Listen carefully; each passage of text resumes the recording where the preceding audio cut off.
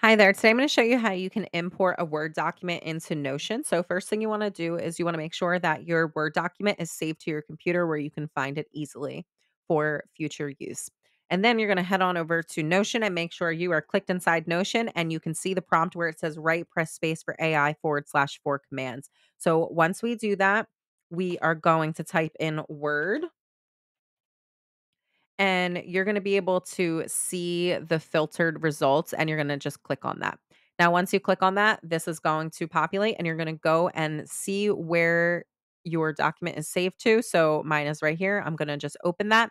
And the importing process, it will take longer if you have more information in your document. So it depends on what size your document is of how long you're going to have to wait.